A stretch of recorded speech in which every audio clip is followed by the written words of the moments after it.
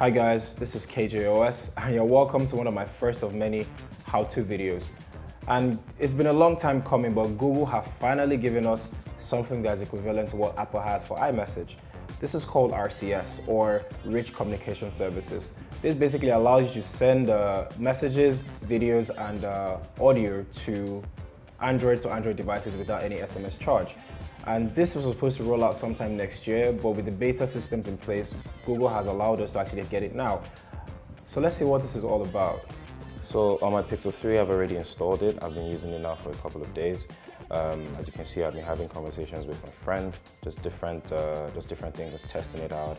And to be fair, it works on any Android device, so I'm going to try and install this on my Huawei 9 Prime and see if it works. But I guarantee you that it'll work. So let's see if this actually will pan out. The first thing you want to do is turn off your Wi-Fi. This will identify RCS with your mobile number and make things work properly. The next thing you want to do after that, step 2, is to go to the Play Store and install the Messages app. If you've already installed this, all you need to do is go all the way down and join the beta program. Once joined in, you have to go back, come back in, and an update will be waiting for you as you just saw. So once you install this update, you need to turn off your mobile phone. You need to restart this for everything to actually come into place. This enables RCS to actually come on your phone and work properly. So as I'm waiting for my download, which I don't know why it's taking so long, I'm just gonna go back out and come back in when it's all finished, so we can go to the next few steps. So it's finally done. It took way longer than usual, but so what's done is done. Anyway, so as this has finished, you have to go and restart your phone.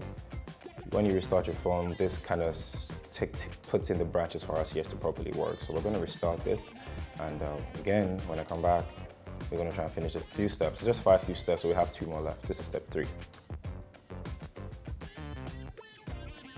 Hey guys, so the phone has restarted. So let's actually try and finish these steps in due time. So this is step 4 we're about to get into. So let's just try and finish them in time, like I said. So the next thing you want to do is get over to the Settings app. In this place, you have to find your app list and delete a few things, or delete data in a few apps. So you have to find one called Career Services. This is right, I think I passed it. This is right here, right there. There we go. If you don't already have this, or if your phone does not have this, you need to go to the Play Store and install it again. So once that is done, you have to head over to the storage area and actually clear data. Right there, you have to delete that. After that, you have to get to step 5. So step 5, this is the last and final step. So after you've cleared data in this, we need to go back to the Play Store and download an app called Activity Launcher. I've already installed mine, so this is what you have to do to actually get RCS. So once you've actually done this, you have to open the app. Just gonna have to let it load for a bit. There we go. So you find the Google Messages app that we've been talking about so many times today. I mean, the fun drinking game is actually drinking when I say messages. Anyway, you get into this, you have to scroll all the way down, and right here, it says Set RCS Flags. You click on that. So for the ACS URL, you have to click on the last one. That's the acs.proj.us.sandbox.google.com. And the OTP pattern, there's only one option here, so you have to click that. Once you're done with all this, you have to press the apply button, as if I can find it. Oh, crap. Yeah, there we go. So you press the apply button. I think that's done. After then, you have to go back to the settings, go back to the Settings app.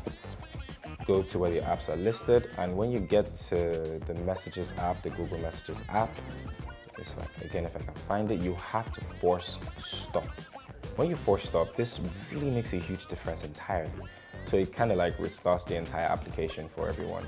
So once you force stop, you have to go to the Messages app itself. You see an upgrade button right there. There we go. So you have to click on that.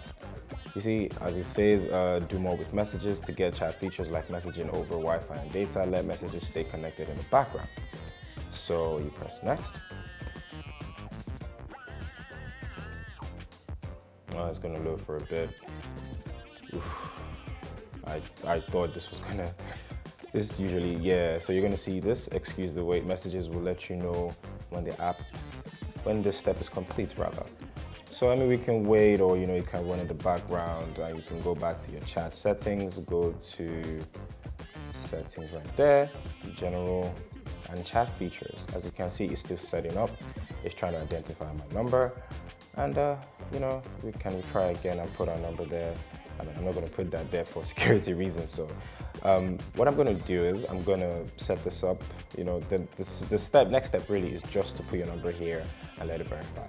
So when I put my number in and it sets up, I'm going to come back and I'm going to just finish everything and show you how RCS really works.